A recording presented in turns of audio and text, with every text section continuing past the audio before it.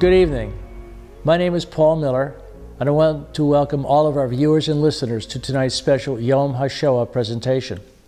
Before turning to tonight's presentation, I think it would be useful to spend a few minutes bringing everyone up to speed on the work of our Rutgers Center and the special efforts which have been undertaken to date in areas outside of the medical profession, the main subject of tonight's special program. As stated in the mission statement of our Rutgers Center, it is to assist vulnerable communities, particularly communities of faith, to enhance their safety and their standing in society by improving their relationships with law enforcement, with other governmental agencies, and with other vulnerable communities. The Rutgers Center officially came into existence in September 2017, but it really is the outgrowth of a program that began several years earlier, which was then known as the Rutgers Faith-Based Community Security Program, which followed the lethal terrorist attack on the Jewish Museum in Brussels. But the Brussels attack was not the sole reason for the Rutgers Faith-Based Community Security Program to protect vulnerable communities. The program really began a few years earlier, following meetings between John Farmer and myself, targeted on finding ways to aid communities on the ground in Europe and America that were facing a rising tide of intolerance, including anti-Semitism, as well as outright terrorist attacks.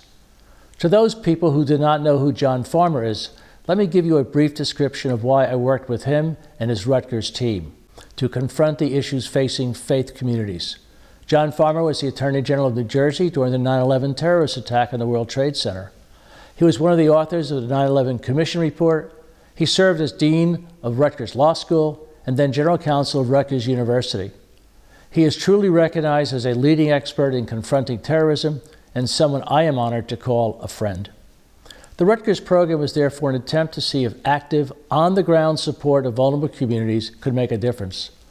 Over several years of work, the Rutgers Faith-Based Community Security Program demonstrated that, in fact, interaction with vulnerable communities could help, as John said when our center was announced, to break down barriers and help build bridges between vulnerable communities and law enforcement, vulnerable communities and majority communities, and among communities themselves is something that is critically necessary. And if there is any doubt about the importance of the work being undertaken by the Rutgers Center today, one has to look no further than the recent attacks on the Michigan State House and the U.S. Capitol. And we, of course, cannot forget other attacks, such as the horror of the killings inside the synagogue in Pittsburgh. One of the few things our Rutgers Center did was form a partnership with the International March of the Living, the organization which for several decades has undertaken numerous programs to keep the memory of the Holocaust, the Shoah, alive, lest we forget this horror of the past. As Santayana said, those who do not remember the past are condemned to repeat it. As most of you watching and listening to tonight's program know, I am by training a lawyer. Perhaps because of my profession, but clearly understanding the role that lawyers and judges played in helping the Nazi Party implement the horrors of the Holocaust, we joined with the March in working with legal groups, law societies, and law schools in exposing the role our profession played. Who can forget, for example, the devastating Nuremberg laws? These past actions and programs undertaken by the Rutgers Center in conjunction with the March of the Living bring us to the importance of tonight's special program, the role of the medical profession in supporting the Nazi Party and the implementation of the horror of the Holocaust. One way to begin to think through the role of the medical profession is for each of us to try and answer the questions posed by Shmuel Rees at the Center for Medical Education of the Hebrew University Faculty of Medicine. Could the Holocaust, one of the greatest evils ever perpetrated on humankind, have occurred without the complicity of physicians, their societies, and the scientific professional community? How did healers become killers? Can it happen again? As we ponder these questions, there are several facts we should consider. Percentage-wise, more physicians joined the Nazi Party than did the population of Germany as a whole. Roughly half of all German doctors became party members between 1933 and 1945. The German medical profession played a role in shaping and implementing many, many, many Nazi policies. Not only did physicians and nurses support the regime, many became complicit in Nazi crimes. German doctors and medical scientists helped shape Nazi Germany's racial laws. Many participated in forcible sterilizations, human experimentation, and the so-called euthanasia of people with mental and physical disabilities. And just as the doctors supported the Nazi regime, so did the nurses as well. In fact, nursing schools began indoctrinating students with Nazi ideology through classes on race and eugenics. The role of the medical profession was so extensive that in 1946-1947, there was a special trial in Nuremberg known as the Doctor's Trial. Tonight you will, however, not only hear about the participation of the medical profession in the Shoah, but you will also hear about many other doctors who never forgot their original oath to care for the sick and helped save lives in the ghettos as well as in the death camps, with names like Auschwitz-Birkenau.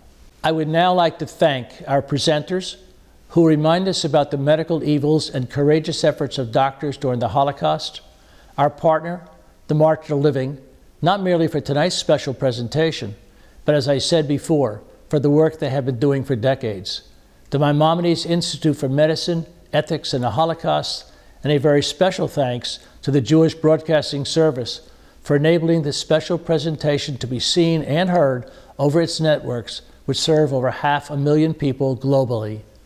It is now my pleasure to turn tonight's special presentation over to Dr. Stacey Gallin, the director and founder of the Maimonides Institute, who will serve as host of tonight's presentation. Thank you, and please be safe. Thank you so much, Paul, both for that wonderful introduction and for your dedication and commitment to creating a better future by remembering the past. The Miller Center for Community Protection and Resilience has been instrumental to the success of tonight's program. We are immensely grateful for their continued support and appreciative of their involvement in creating numerous innovative March of the Living programs that have significantly contributed to expanding Holocaust awareness globally.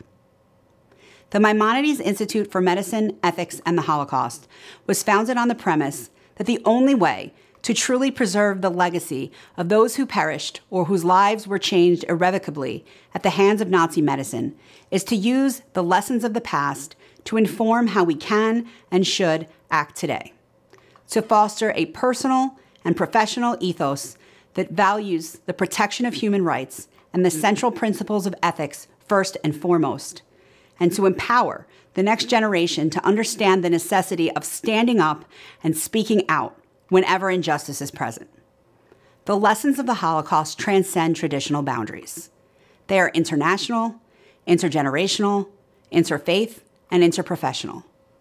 Holocaust education can and should be universally relevant and serve to promote justice and tolerance, equality, and human dignity for all.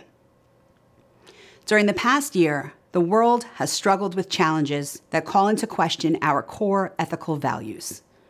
We are facing a global pandemic that has resulted in proposed modifications to basic moral principles at varying levels within healthcare politics, public policy, the media, and general society.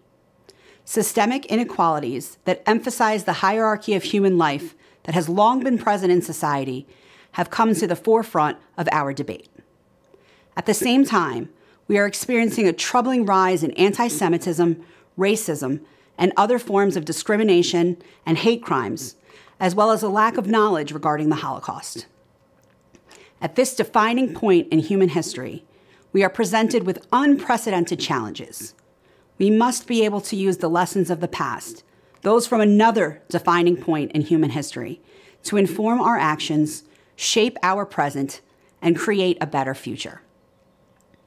Just as we must learn from the past in order to address our current issues, so we must learn from each other. Hearing the varied and diverse voices that make up the narrative of medicine, ethics, and the Holocaust, those of the victims, the survivors, the perpetrators, and the scholars, are essential to truly understanding the complex nature of this topic. Weaving together this type of comprehensive approach entails the cooperation of many. We are grateful to our partners at the International March of the Living, the Miller Center for Community Protection and Resilience at Rutgers University, Teva Pharmaceuticals, and the USC Shoah Foundation for their tireless efforts to promote Holocaust education. We also want to thank each and every person who contributed their voice to this project. In particular, I would be remiss not to mention Dr. David Maklis, Vice Chairman of the March of the Living and Project Manager Extraordinaire. David has put his heart and soul into making this program a success, and it has been an honor and a privilege to work with and learn from him. The broad array of perspectives that you will hear over the next 90 minutes will paint a vivid picture of the power and privilege of medicine and the ways in which they can be used for good or for evil. You will hear about the darkest period in the history of medicine, perhaps in the history of humankind, but you will also hear stories about those who find a way to shine their light. And while the challenges and conditions of the COVID-19 pandemic are vastly different than those faced by medical doctors and nurses during the Holocaust, you will hear about how the lessons of the Holocaust have shaped our response to this crisis.